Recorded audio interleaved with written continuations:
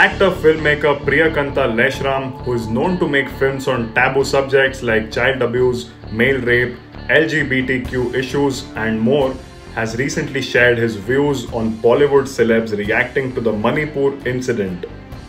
In an interview with Hindustan Times, Priyakanta reportedly said, "2.5 months of complete silence is a very long time. It is truly very depressing to observe how our culture and country consistently wait for some terrible events to occur before taking a stand for something, even if it means endangering the lives of others.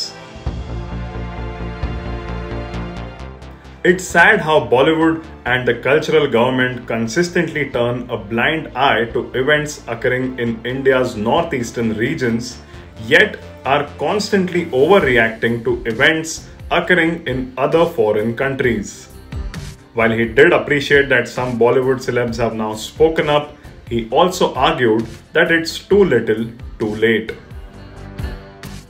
Unimaginable damage has already been done, making change impossible to implement immediately.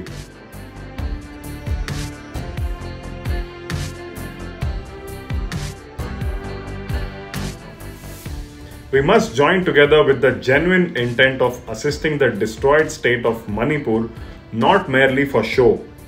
But I do hope more influential people from other states of India will come up and they will continue to speak up for the struggling state and its citizens and support the adoption of sensible policies that will restore the state's tranquility, said Laishram.